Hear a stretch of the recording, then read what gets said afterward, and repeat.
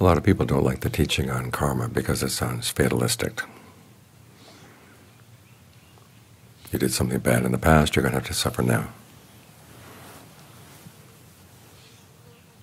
The irony, of course, is that the Buddha said that that was one of the worst forms of wrong view there is.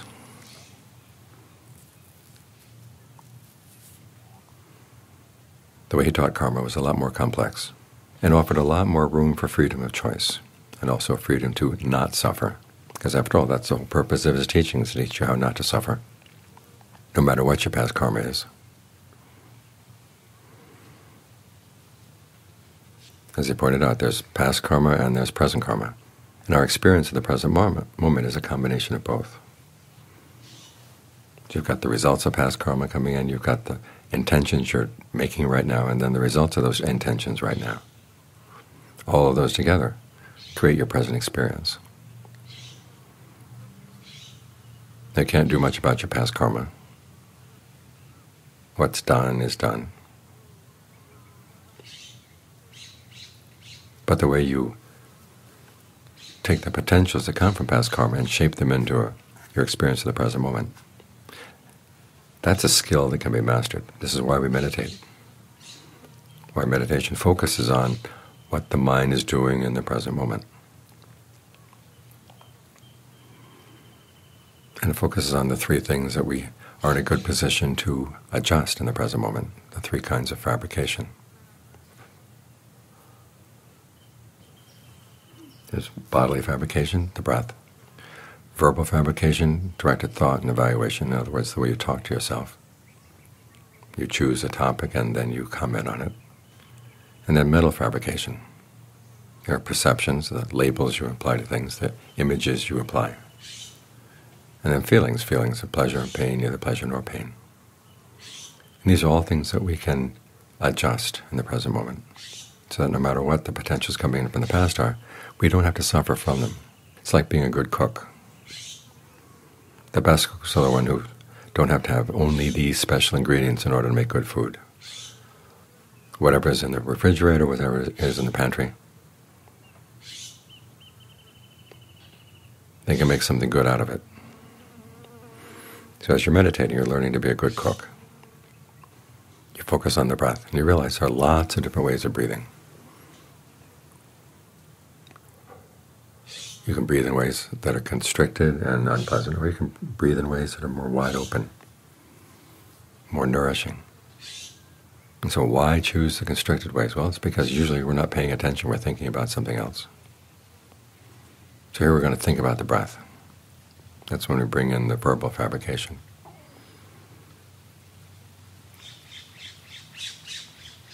Keep your attention directed to the breath and then comment on it. Does it feel good?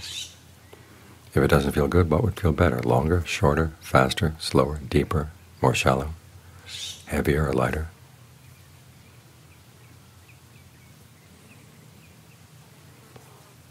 When you find a rhythm that feels good, maintain it as long as it feels good.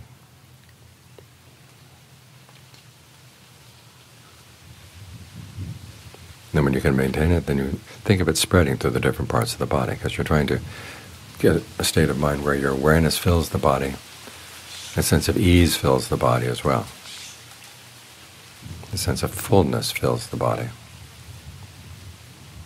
So how do you take that place in the body where things feel good and let it spread? Well, you think of the different blood vessels and the different nerves. There's a big network that goes out to the pores of the skin. And you're aware of the whole body breathing in, the whole body breathing out, and you try to think of it all melding together, working in harmony.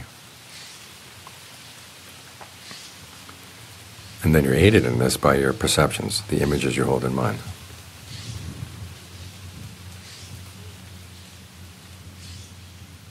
So what image do you have of the breath?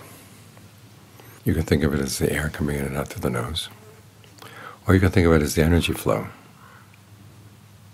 The flow of energy through the blood vessels, the flow of energy through the nerves. Hold that image in mind and see what it does to the way you breathe.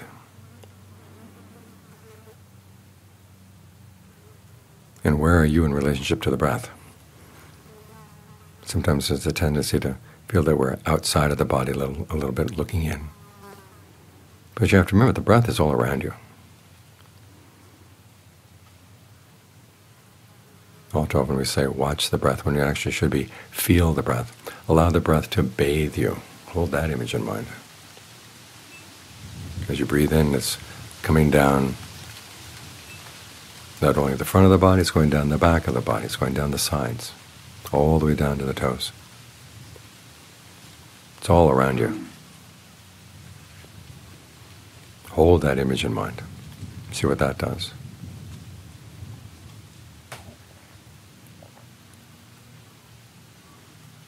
So these are your cooking skills. The Buddha himself makes this analogy. He says the wise cook knows his master. He doesn't have to wait until the master says, I'd like more of this. The cook notices, does the master eat more salty food or eat more sweet food? Sour, bitter, bland.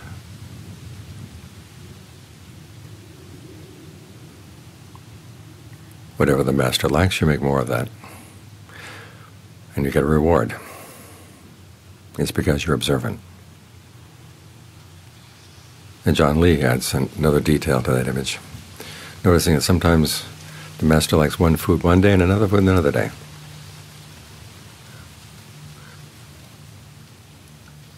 So you have to keep changing your offerings. If it's porridge today, porridge tomorrow, porridge the next day, the day after that, the master's going to get a new cook.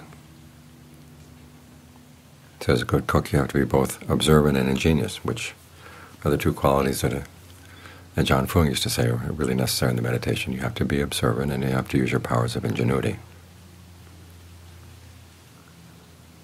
When things aren't working, what would work better? When things have been working, how do you maintain them?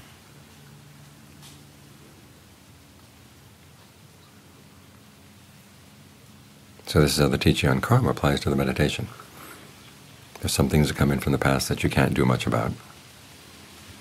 Other times there's plenty of room for adjustment. The Buddha noted one time there are three kinds of disease.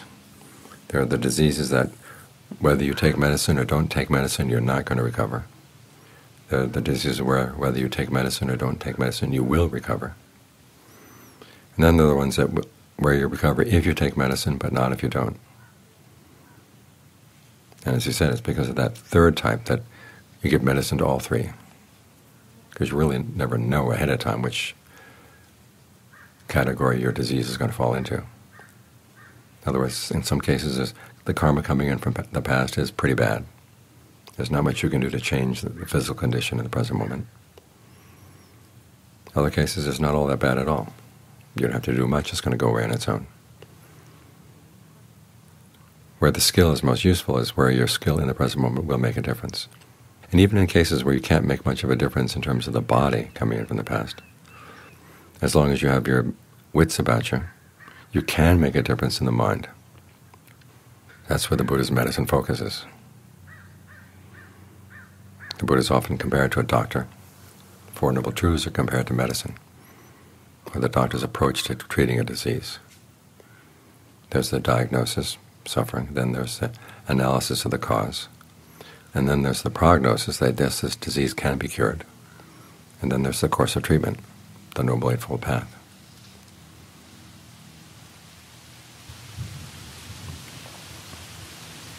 So we're here to cure the diseases of the mind, using the breath.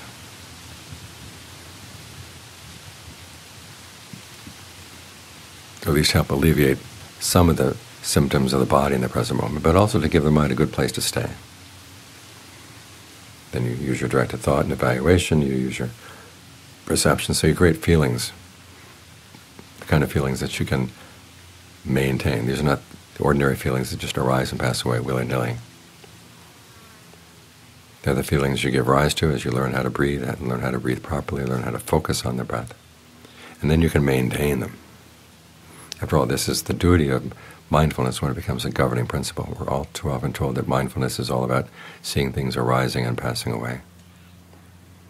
But when something good arises, you want to hasn't arisen, you want to make it arise. Once it's there, you want to make sure it doesn't pass away. That's what mindfulness is for.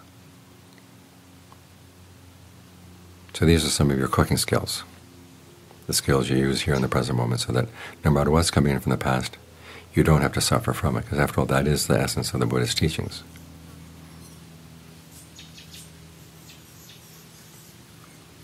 He didn't teach the end of suffering only to people who had exclusively good karma. He said, look, if you're suffering, here's the end. Here's the way to the end, regardless of what your past karma is. If you can create good karma in the present moment, okay, you can put it into suffering. You have that choice.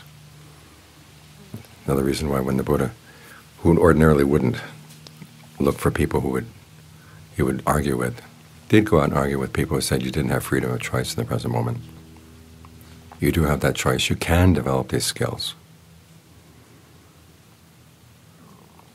So that even though there's pain in the body, the mind doesn't have to suffer.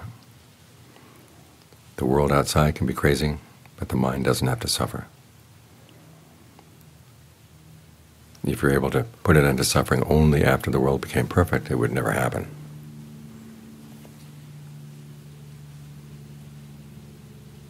So here we are trying to find some perfection inside in the midst of this imperfect world. And it is possible to attain. You can perfect your cooking skills.